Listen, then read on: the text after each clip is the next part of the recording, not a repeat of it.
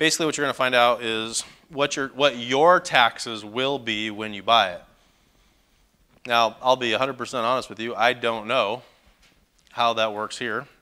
Maybe you guys can enlighten me in a way. But what I will say is that I know that there's a couple different things. In some states, in the United States, we have a thing where when you buy the property, they assess the taxes and it stays at that rate forever. That's how California does it. They never change. Yep. So you pay taxes on your purchase price and that's it. One of the things that real estate agents and brokers like to do for you is put in the previous taxes like that's what your taxes are going to be. So it's a way to inflate the NOI so that you'll pay more for the property. So just be aware of that. Taxes is a way that they'll goose their numbers just a little bit.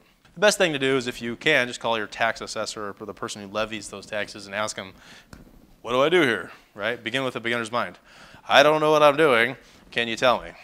And they'll tell you what your taxes are going to be. Hey, I'm thinking about buying this 16-unit building. It's going to cost me $1,160,000. If I do that, how much are you going to tax me? And when will those taxes be due? And then they'll help you out. Right? So you just have to do a little research.